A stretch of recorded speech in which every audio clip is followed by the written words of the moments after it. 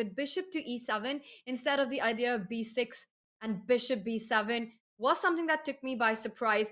E4 is definitely a point of worry, but Ding chooses another approach, a completely different one, another direct move, and it has been stamped with a question mark. Knight g5 on the board. We also see the eval bar slightly dip towards black. Now, Ding's idea is clear, right? You want to put that c3 knight to e4. You want to take away the defense of that h7 pawn and also open up the c3 square for your own bishop. That's clear enough. But the question mark, that's not clear to me. Take it away and tell us why is this an inaccuracy?